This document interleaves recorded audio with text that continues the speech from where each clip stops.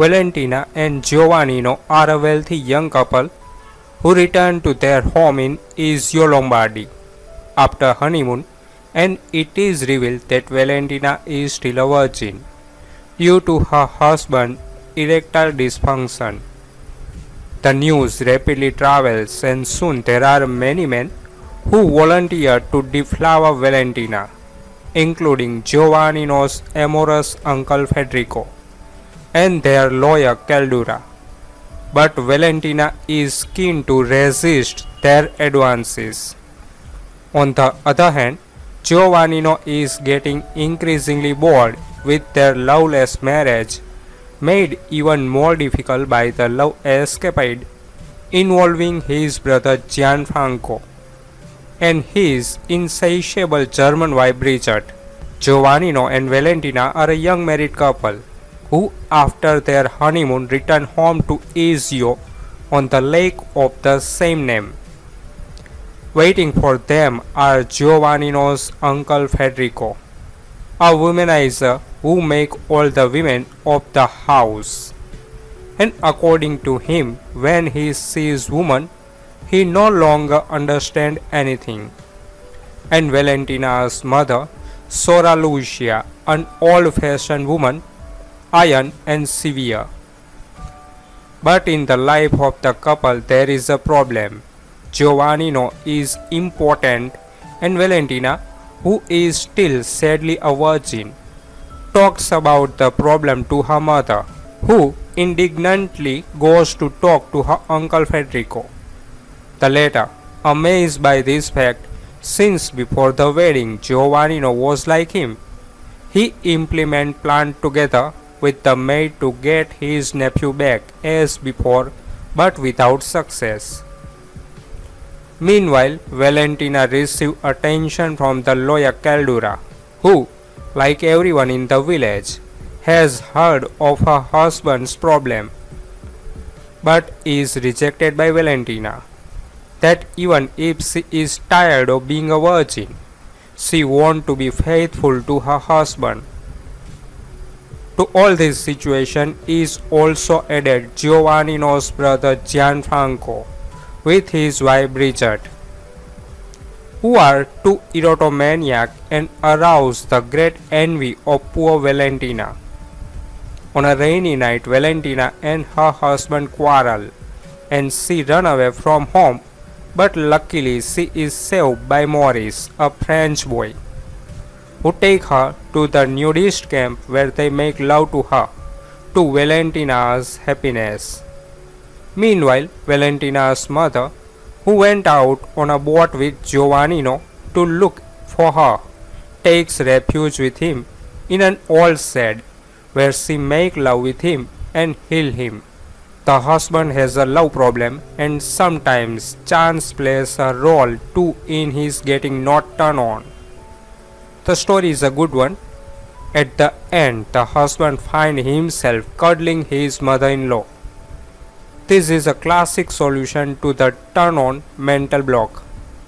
The husband does not have any problem of having to perform in front of his mother-in-law, and his love performance happens spontaneous. The movie is funny. There are great scenes showing neighbors who try to get advantage of the wife's agony and try to help her by trying to seduce her. The wife is extremely pleasing personality. At the end, when the husband overcomes his performance shyness, he shows masculine possessiveness when he notices that not only was he having love with his mother-in-law, but his wife too had a love experience with another person in a casual but convincing manner. Ray Lovelock plays a young husband who suffers from erectile dysfunction and is unable to consummate his marriage to his beautiful new wife. Renzo Montantiani plays the husband's sturdily, love-obsessed uncle who takes an interest in helping out, but he himself is too busy plowing through the luscious female cast. So it is left up to the husband's mother-in-law to take matter in hand. This movie requires a lot of suspension of disbelief. It's hard to believe any man would suffer from erectile dysfunction around the gorgeous Edwige Fenech, let alone a virile young guy like Lovelock. It's also pretty hard to buy American Carroll Baker as Edwige Fenech's mother, since the two actresses weren't all that far apart in age. Finally, the hairy and overweight Montagnani once again severely stretches plausibility, cast as an irresistible Lothario sought after by the like of his married neighbor, his other nephew's fiancée, and his two frisky maid. As goofy Italian love comedies go, this is fairly effective though. Marino Girolami's direction is adequate. Not as good as someone like Sergio Martino, but better than a lot of the hack that work in this genre. There is also a lot of romance by the female cast, especially Fenech, Giojelli and Riuzzi. I don't know if this will have much appeal to people who don't like Italian comedies in general, but I'd recommend it for those that do. It's a pretty stereotypical entry into the genre. Edwige Fenech, if not the movie, is worth your time in this classic Italian comedy with plenty of romance scenes. She is the wife of an important husband, but the serious argument is taken very easily, with plenty of humor and of love scenes. Very good are also the other women in the cast that render the movie almost always undressed. For getting the feeling of this genre of movie so important in the Italian cinema of the 70s. There are now several more or less serious studies of the subject. You get almost a winner. It was made in Italy in 1975 with a solid cast of Edwige Fenech, Carroll Baker and Ray Lovelock, directed by Marino Girolami. In his later years, in his 60s, this man really turned things up a notch and shot one comedy after the other, and in between even a contribution to the zombie and cannibal wave, the trash festival Zombies Among Cannibals. This is about a newly married couple that are visiting his family. Problem, he can't get up in bed while everyone else in the house is enjoying around. Only after having love with his wife's mother is he healed. Well, and as always with a film from the mid-70s, I got upset about her hairstyle.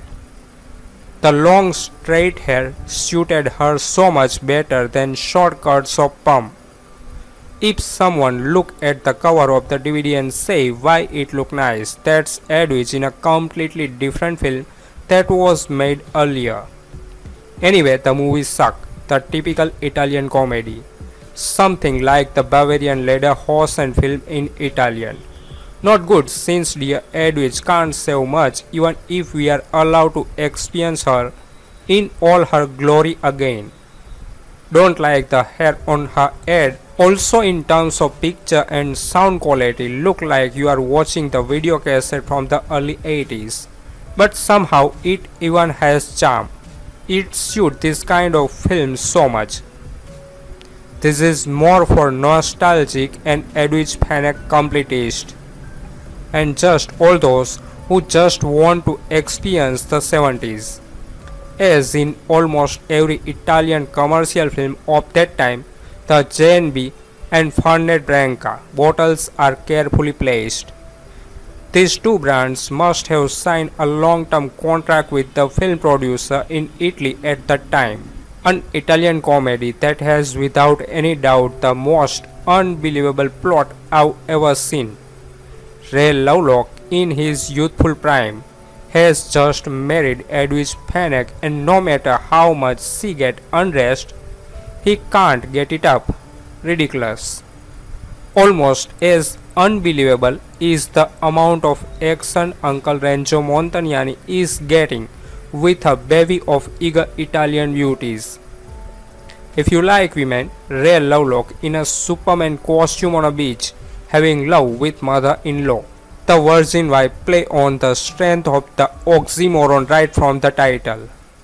All the more so if the wife in question, untouched in spite of her, is an Edwige Fenech of rare perturbation, curvaceous with those slightly heavy and deliciously swollen flesh to be beaten like a ripe popcorn. And instead Ray Lovelock nothing. In very hot fridge, that is, he freezes in a hot situation and plunge into all that good thing. Inspiration, mockery and maximum setback, he softened. Faced with Giovannino's misfortune, however, the screenplay by Carroll and director Marino Girolami does not follow a path that is ultimately so well known. If in another film, for example in The Bazooka of Dr. Gordani's Inhibition Sweedo with the Good Soul Complex, which also follow the same narrative procedure for which the protagonist recover the lost virile charge thanks to the pleasant and complacent mother-in-law. The erectile deficit is a matter of joke and elbow date among those who make up the chorus that witnesses the tragedy. Here Lovelock, surprisingly plausible in this key, become the object of pietas and empathy on the part of the supporting actors. Girolami, and one would not say knowing his crude curriculum, sign a Dalla Camara comedy in some way evolved, progressive, disrespectful of the stereotype that the average public of this film expected on the subject. The common opinion has it the virgin wife markedly more push than the gyno comedy's idiotic term coined by Butta Fava, but anyway, let's use it of the period. Fenech usually did full frontal nudity without any problem, and in other circumstances she had her body massaged by a woman with a crypto-female temptation. The accompanying girls perhaps give us more insight of her, especially Florence Barn, when she rolled between the seat with Michel Gamino without caring about the rogue angle of incidence of the lens. As for Maria Rosaria Riuzzi, the nicest starlet in the entire Italian cinema, she tempered the spiciness of certain situations in laughter, such as when she finds herself with Gamino making love in the pantry, between cured meat exchanged for member and other amenity of the genre. Carroll Baker poses the dilemma of whether she had really aged all of a sudden compared to the yellows of a few years earlier, or if they tanned her like this for scenic need, but the high she flaunt in the end prove for the later. Instead, the Milanese dialogue edited by Enzo Zanetti and Beppe Viola worked little, not out of weakness in itself, but because the jokes do not stick to the character played by two little Nordic actors. La Moglie Vergine, internationally released as At Last, Valentina the Virgin Wife, and You Have Got to Have Heart, is a 1975 Italian commedia all Italiana directed by Marino Girolami. For their honeymoon, Giovannino and Valentina go to the villa of his uncle Federico on Lake Iseo. Their first and subsequent night are a failure, as she is shy and he, despite no difficulty with other women, cannot perform. News of this non-consummation spread through the family and even into the town. To counter the same, both Federico and the family lawyer offer to initiate Valentina, but she refuses. Tension mounts when Giovannino's brother Gianfranco arrives with his insatiable German wife Bridget. Valentina's mother Lucia also turns up to encourage her increasingly stressed daughter who, after a fierce family argument, run out to the lakeside. Afraid she might attempt suicide, Giovannino and Lucia take a motorboat in search of her, but it runs out of fuel. A ferocious storm breaks, and a young French tourist finds the shocked and shivering Valentina. Taking her to his tent, after getting her to strip and dry herself, he quietly and tenderly takes her virginity. Meanwhile, the shocked and shivering Giovannino and Lucia have paddled to shore and found shelter in a fisherman's hut, where after stripping and drying, Lucia finds he has no difficulty in making love. When all three have found their way back to Federico's house in the morning, Lucia announces that Giovannino and Valentina will now come to live with her.